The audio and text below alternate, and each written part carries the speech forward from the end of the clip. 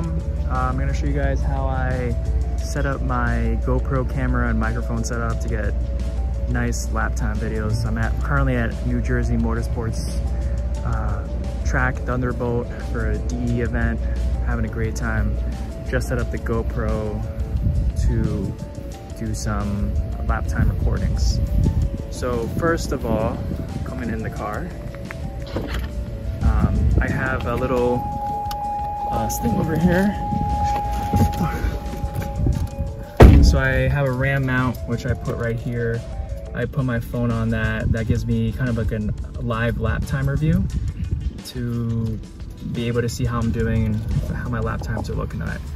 Otherwise, nothing much in for the interior. I don't like to put cameras. Sometimes I put a camera up here on the front windshield if you want like a nicer view of your line, because this allows you to like really see how well you're hitting the apexes or how well you're using the track out.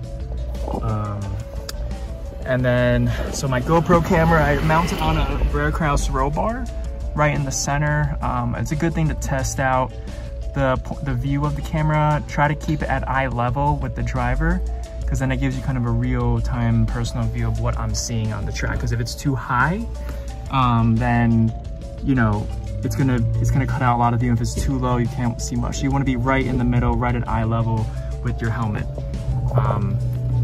And let me just come outside here, open the trunk.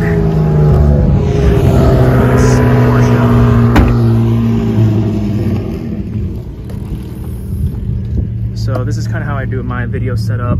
So it's always good to have, I use the GoPro roll bar clamp, and I have my external audio cable right here. And I also have my USB-C charger. It's good to have it charging the camera during your video time because it does drain pretty quickly. So I like to set that up for continuous charging. I do kind of duct tape it to the roll bar so it doesn't move around much. This is where I have my GPS sensor. This is actually really important because the one on the iPhone is not that great.